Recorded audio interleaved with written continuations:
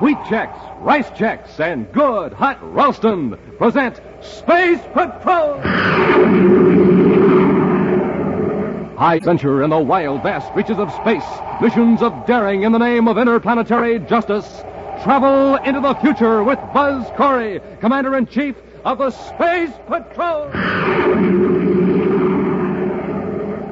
In today's transcribed adventure, we find Buzz and Happy in a relay communication station in space at the mercy of Jim Colmar, who's in league with a strange alien power. Using some mysterious crystals, Colmar is forcing Buzz and Happy to obey him against their will. Come, follow me into the generator room. Commander, the crystals are getting brighter. That's all I can see or think about. Just the crystals. Try to look away, Happy. Fight it. Keep walking up to the generator. Closer. Closer. Fight it, Happy. Touch the connections. Reach out your hand. Happy, don't touch it. I can't hold back. You've got to. If you touch it, you're finished. We'll be back in just a moment with today's Space Patrol story, The Seed Crystals of Zeldabran. This is Space Patroller Dick Tufeld, gang, and boy, am I excited. We have a new machine here at Space Patrol headquarters, and it's terrific. It's called the Flavor Meter. It's used for testing the flavor of food. Now, I have a plain, ordinary cereal right here, so let's test it. The better it tastes, the louder it'll ring the bell. All I do is put the cereal in this slot and push the button. Not much flavor there, is there? Suppose we put in some other ordinary cereals. Well, not even a tinkle. Now, here's a couple of super cereals I'd like to test. I'll put them both in. Wow, that did it. Those cereals really ring the bell for flavor, you bet. They were Rice Chex and Wheat Chex. Chex, the cereals with that modern bite-sized design. Chex, the super cereals that helped us supercharge you. Test them yourself, gang, in your own cereal bowl. Believe me, they'll really ring the bell for flavor. Rice Chex, Wheat Chex. And now, today's Space Patrol adventure, The Seed Crystals of Zeldabran. Swinging in a wide orbit around the planet Saturn is the artificial satellite Com Relay 4, the powerful communications relay center. Serious trouble between two men assigned to duty at the space station has brought Commander Corey and Cadet Happy to investigate. With their ship Terra 5 joined to the airlock of Com Relay 4, Buzz and Happy are now opening the inner lock of the huge disc-shaped relay station. Go ahead, Happy. Yes, sir. Welcome aboard, Commander. Colmar, you look as though you haven't any sleep for 2 days. Oh, it's been nearer 3, sir. I've been working both shifts. Why didn't you report this dispute between Siler and yourself immediately? I should be able to handle my own assistant. I don't like to yell to the top brass for help. Where is Siler?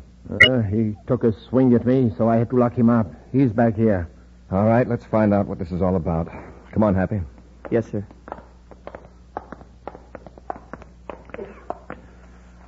He's in here. All right, Colmar, if you'll wait for us in the control room, Happy and I will have a talk with Siler. Yes, Commander.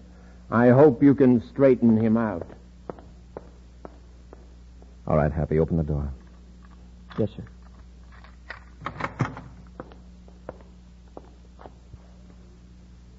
Well, Siler, let's hear your version of the story. Didn't Colmar tell you I swung at him? Yes. Okay. I assaulted the superior. Why go into it any further? Close the door, Happy. Yes, sir. Siler, I know your record. You've worked these two-man teams for years. I find it hard to believe you suddenly went space happy and struck Jim Colmar. Now, let's have the whole story. We got along all right at the beginning. But lately, Colmar's been unreasonable. He races his rockets over every little thing. And you don't feel that you've done anything to antagonize him? No, sir. When was the first blow-up? A couple of days after the meteor hit us. Meteor? It was just a little one, about the size of a marble. We patched up the hole in the hull, and everything was okay.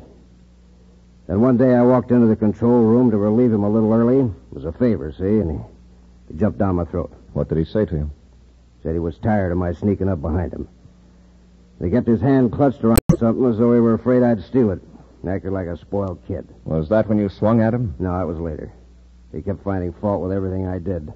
So I finally blew up. I swung wild, and he connected. I was a little surprised. I didn't think Colmar had it in him. Now, Siler, you're relieved from duty. I'm taking you back to Terra. But first, I want a written report from Jim Colmar. Commander, I just put Bob Siler aboard the spaceship for Venus. Oh, a few weeks in the rest camp at Lake Azure will fix him up all right. He certainly was grateful to you for not entering that row with Colmar as a black mark on his record. I'm putting it down as a flare-up of temperament due to confinement and strain. Actually, beginning to think Colmar could do with a rest at Lake Azure, too. Oh, by the way, sir, the applicant for duty at Com Relay is waiting to see you. His name is Jack Perkins. All right, Happy, show him in. The commander will see you now, Mr. Perkins. Thanks, Cadet. Good morning, Commander. Oh, sit down, Perkins. Thank you, sir. So you want to be assigned to duty at Saturn Com Relay 4, huh? That's right. Do you know who's in charge there? Sure, Jim Colmar. Best spacephone engineer in the solar system. I won't argue with you there. But you had a serious dispute with him about 4 years ago. And he had you court-martialed. Oh, I had it coming. I've learned a lot since then, Commander. There won't be any more trouble. You'll be notified of my decision. Thank you, sir. Believe me, I want this assignment more than I've wanted anything before in my life. Well, goodbye, sir. I'll wait until I hear from you. Oh, no. That's okay. Oh, Commander, Yes, Robbie? may I see a minute, sir? Certainly. I've been getting more complaints about Saturn Com Relay 4. Well, what is it now?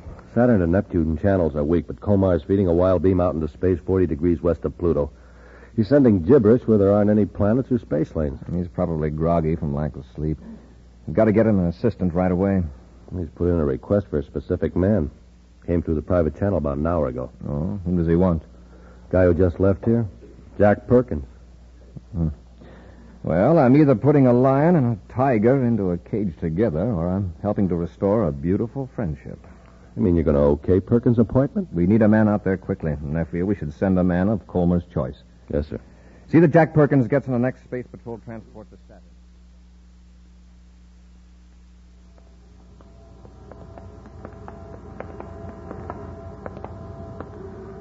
Thanks for asking for me, Colmar. Strange, isn't it? Am I getting a hunch to apply for the assignment just at this time? Oh, it may not be as strange as you think, Jack. We'll get along fine, I'm sure of that. Sure we will. There I was wasting my time on Mars when all of a sudden I thought of you. Here's the control room. Wow. Say, you sure got this thing fixed up. Where'd you promote all this extra equipment? I'll tell you someday. For the time being, let's just say this isn't standard for a relay station of this size. I'll say not. Jim, you've got something in this room. Something strange and magnetic. Something behind the amplifier.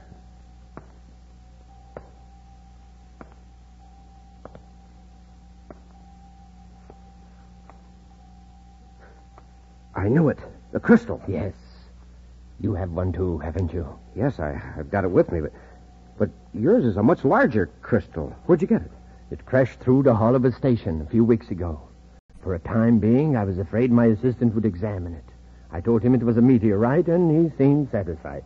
Well, this one fell at my feet when I was hiking across a plain on Mars.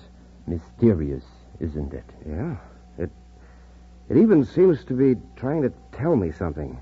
To tell me where it's from. From a world far away. Beyond the solar system. Zeldabran, perhaps? Yes, Zeldabran. What does it mean, Jim? It means we have been selected from all the people of the solar system to guide the invaders, the liberators from Zeldabran. I don't quite understand. You will. Probably millions of these crystals were fired out into space, in all directions from Zeldabran, just on the chance that one or two might come to rest on an inhabited planet. But, Jim, are the crystals alive? No, not in the usual sense, but they vibrate in sympathy with the life force of the men of Zeldabran. That's how they communicate with us, project the thoughts of these men. You've learned all this from the crystal? Yes, and we must keep these crystals a secret from everyone. Those are the orders. Yes, I know. All who have the crystal will be brought together, as we were. Only by working in secret can we guide our masters here, the conquerors from Zeldabran. Come, we got work to do.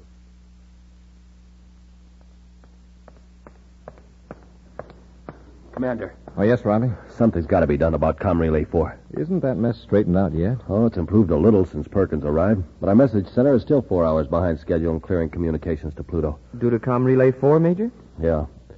Pluto reports signal strength is weak from relay center. We've run the code tape through twice.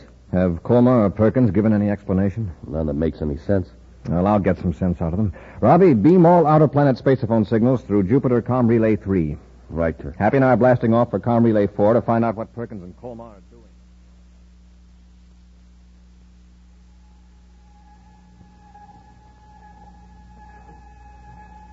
The crystals are gleaming brighter, Colmar. Yes. I'm using their pulsations to modulate a spaceophone signal. It's amazing that a crystal can absorb the thoughts and feelings of a human being and then emit those vibrations to make us understand. Yes. If the crystals hadn't sensed that we were friendly, they probably would have remained cold lumps of mineral.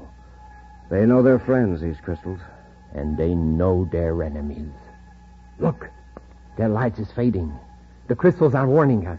Quick, disconnect them from the modulator while I check the spaceophone. Right, Colmar. Someone must be coming. And just when I felt that we were about to contact Zeldabran. Look, there on the viewscope. A spaceship. Yes, a Space Patrol battle cruiser, Terra 5. It's Commander Corey, and he's heading right for the station. Those messages. We should have diverted more power to the regular signals instead of pouring it all towards Zeldabran. Corey may be suspicious. The crystal will protect us. We'll let Corey aboard the space station, if that's what he wants. But hold on to your crystal. Let it guide you.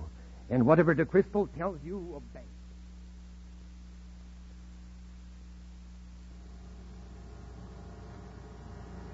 You're in the airlock.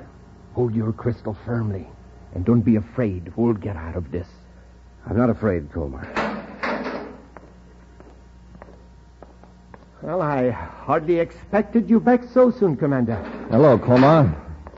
Well, I'm surprised to see you looking so well. I feel much better since Seiler left and Perkins is here. Well, that's fine. But what about your relay transmitters? Pluto can barely pick you up. You've got a beam 40 degrees west of Pluto that nearly burned out our meters. Yeah, we tested it when we came in. I want an explanation, Colmar.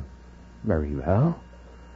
We are diverting the power of this space relay station to more important matters. What's more important than your duty, relaying official messages? I'm afraid you'll never know. Come with me, Commander. You're a little confused, aren't you? You take orders from me, remember? I said come with me. Follow me. They must be space happy, Commander. And what are those little bottles they're holding? Colmar, Perkins, what's in those bottles? They are crystals. Crystals from another universe. Now come. Come, Commander. Commander, something funny is happening. I can't take my eyes off those crystals. Follow me into the generator room. Happy, try to look away. They've got our reactions controlled somehow. The crystals are getting brighter.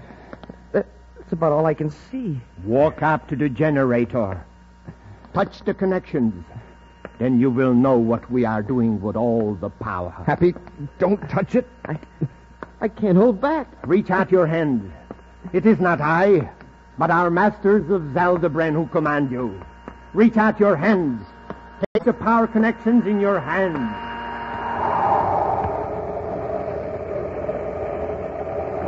We'll be back with Space Patrol in just a moment. But first, This is Commander Corey, and Captain Dick Tufeld, reminding you that pulling up to your breakfast table is like pulling up to a filling station. Give them our example, Dick. Right. A jet cycle has just pulled into a filling station to get its tank filled. The man has it filled with ordinary fuel. Listen. Not much go in that jet cycle, is there? But now listen to that same jet cycle filled with super fuel.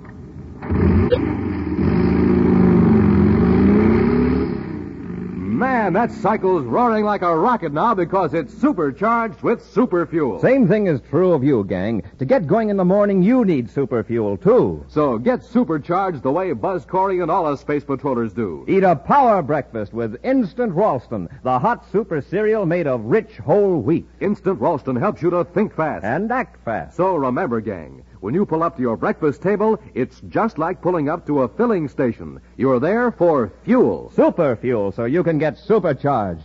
Take a tip. Eat a power breakfast with instant Ralston and get supercharged. Get it today in the red and white checkerboard package. Good, hot Ralston. And now, back to our Space Patrol adventure, the seed crystals of Zeldabran. Two mysterious crystals have found their way into the solar system from outer space. One crashed through the hull of a communications relay station in the Saturn orbit. The other landed on a Martian plane. Discovered millions of miles apart by two men who once were enemies, the crystals have brought the two men together in the space station, united in a weird project. Buzz and Happy, investigating failure of the relay station to operate properly, are under the strange power of the crystals. And the two space patrolmen seem powerless to resist their orders. One more step, Cadet. Fight it off, Happy. I'm trying, sir. Follow the crystal. Reach out your hand and feel the surge of power you never felt before. You can leave this universe in a blinding blue-green flash of glory. Another inch, Cadet. No, Happy. No! My crystal! And there's yours! Perkins. Get away from the generator, Happy, quickly. All right, Commander. Get your hands up. Don't reach for your ray gun. Don't try anything, Cadet. Good work, Perkins. Watch him. Don't let him get up. Right. Colmar, where did those crystals come from? From Zeldabran. And they're the guiding force that will bring the United Planets conquerors here from the planets of our masters. Colmar, you've been out in space too long. You almost had us touching those generators. But put up that gun. I'll see that you get medical attention, and I won't bring any charges against you. That's mighty big of you, Commander. Look what happened to the crystals. When the containers broke, the crystals faded. They're just like ordinary lumps of quartz. Corey, I ought to fix you good. Hold on, Perkins. Let's wait and see what the crystals say. They may have other orders. Lock Corey and the cadet in the empty compartment. We'll try to revive the crystals. Commander, how are we going to get out of here? Colmar and Perkins are completely out of their minds. Come here. Yes, sir. Put your ear close to this ventilator. Listen to them. The crystals are beginning to glow again. Yeah. They revive quickly in the fresh solution. They're in a compartment at the other end of this vent. They said the crystals are giving off light again. Just listen. In a few hours, we can put them back in the modulator. This time, maybe we can get through to Zeldabran. I think the beam is weakened by the cosmic ray from the sun. If we could take this relay station out beyond the Pluto orbit... Oh, but how can we do that? There is one other person in the solar system who has found one of the crystals. He has helped me already by bringing me equipment I needed. Who is he? A very wealthy man on Terra, Zoltan Cefalu. If he comes here with a powerful spaceship, we could quickly accelerate the relay station out beyond the Pluto orbit. Come away from the vent, Happy. Yes, sir. It sounds crazy, but those crystals just might be a contact from some other system. Well, at any rate, I've never seen crystals behaving like that before. Whether or not they're from another universe, they're dangerous in the hands of Colmar and Perkins.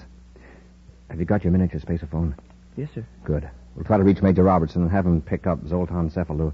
If Colmar tries to contact Cefalu, we'll at least have evidence of a conspiracy.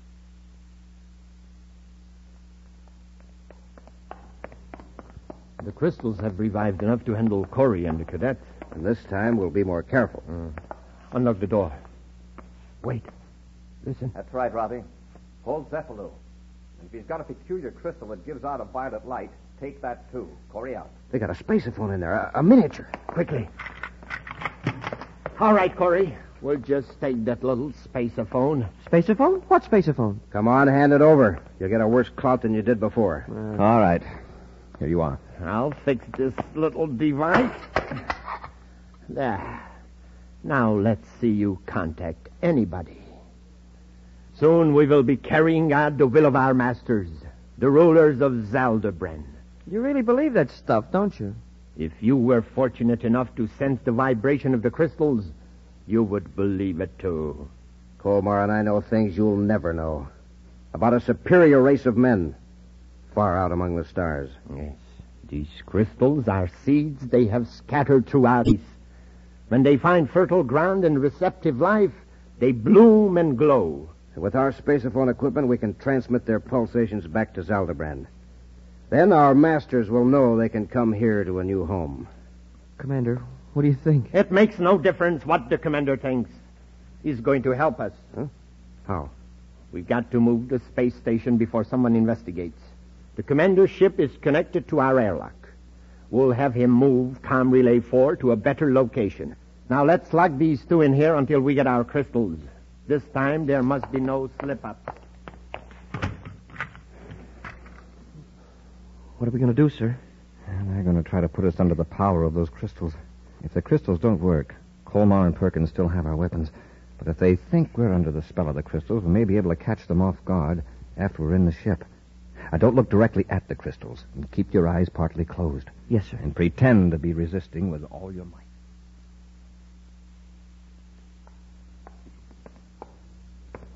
Come on. Follow the crystal into your ship. After me. That's it. Try to stall them, Happy. Hold back. I can't. My feet keep moving in spite of all I do. Come on. Don't fight it. It's no use. That's it. Now close the inner hatch. Take your usual position at the control panel. Quickly now. Now watch the crystals and listen. You will start this ship gently at first so as not to pull away from the relay station. Is that clear? Yes. Now go ahead. Your usual procedure. Just a minute, Commander. That's the spaceophone you just turned on. Major Robertson, Don't call try to Commander apprehend Corey. him. If I could only move my hand. Look at him. He's straining every muscle to turn on the microphone. Major Robertson to Commander Corey. I've tried to reach you for 20 minutes.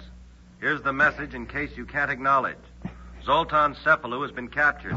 Cephalou had us completely in his power until I found the crystal. Then we grabbed Cephalou without any trouble.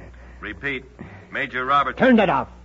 We got to get away from here quickly. Corey, start the ship. Stand by to fire rockets. Half G acceleration. Standing by, sir. 1/2 G. Fire rockets.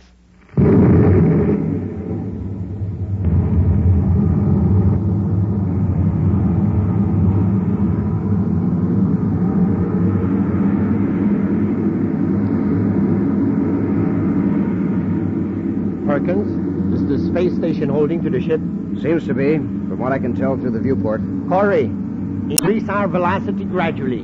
Do you understand? Yes, I understand. Set a course 40 degrees west of Pluto. 40 degrees west of Pluto. That's it. They're like automatons. Look at them. They're completely under the power of the crystals. It'll take us several hours to get beyond Pluto's orbit, but by then we should be able to send signals to Zeldabran. Then what about Corey and the cadet? Their usefulness will be over. We will dispose of them. How will we get back? Don't worry about that. There are supplies for weeks in the space station. We will calmly await the arrival of our masters from Zeldabran. Correct course, 1.5 degrees west. 1.5 degrees west. 3 degrees high. 3 degrees high. Happy, are you under control? Under control, Commander. When I give the word, move quickly, rush them. As steady as you go. Yes, sir.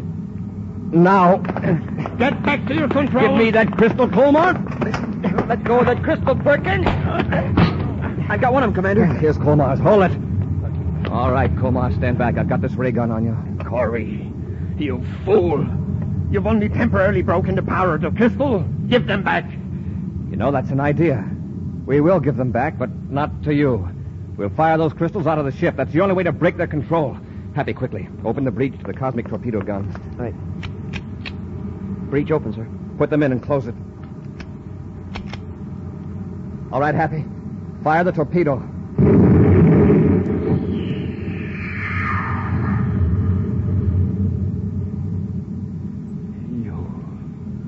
You shot the crystals out into space. Yes. Out towards Zeldabran. Or wherever they came from.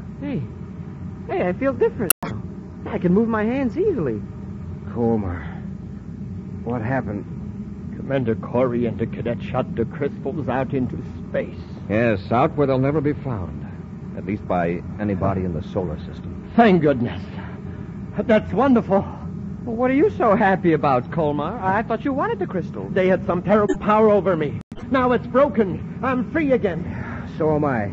Commander, if you hadn't fought us, Colmar and I would have brought something horrible into the solar system. I don't know just what, but it wouldn't have been good. Hap, I'll space upon Robbie and give orders to blast that third crystal out of the solar system. Commander, Perkins and I are traitors, and we deserve whatever's coming to us. But I'm glad it's over. A brainograph test will show whether you were acting under the influence of the crystals or your own free will. Well, I'm glad it's over. And I've got something to settle with you, Colmar. Oh, you have? Yeah. I'm going to punch you in the jaw for getting me court-martialed 4 years ago. I'd like to see you try. No, you... Hey, wait, break it up. Break it up. Now, let's not have any more of that. Hey, Commander, it was the crystals. See? See, with the crystals gone, they're enemies again.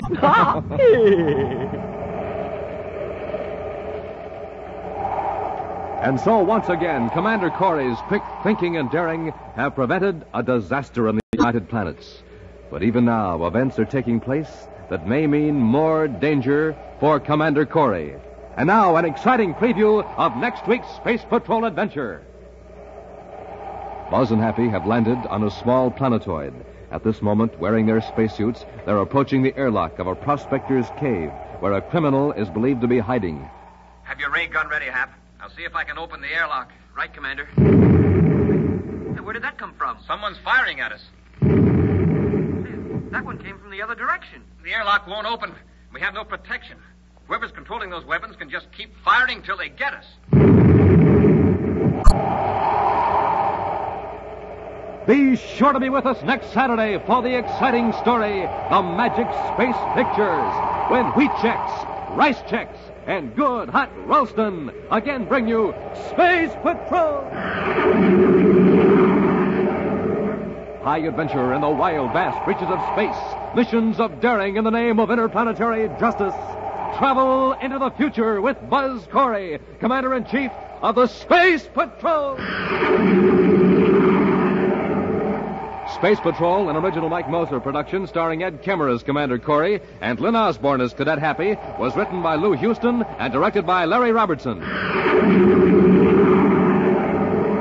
Other players were Bela Kovac, Ken Mayer, and Norman Jolly. Dick Tufeld speaking. Now, don't forget to tune in next Saturday and every Saturday when Wheat Chex, Rice Chex, and Good Hot Ralston again present the new, exciting Space Patrol. And be sure to see another exciting Space Patrol story on your local ABC television station. Consult your local paper for time and channel. And now, a word to mothers about the salad of the year. Peach coronation salad. A brand new idea inspired by the crowning of England's lovely new queen. A salad that looks like a queen's crown, studded with jewels. But the kind of a salad a man can go for. It's made with creamy cottage cheese and luscious canned cling peaches from California. Give your peach coronation salad that perfect touch.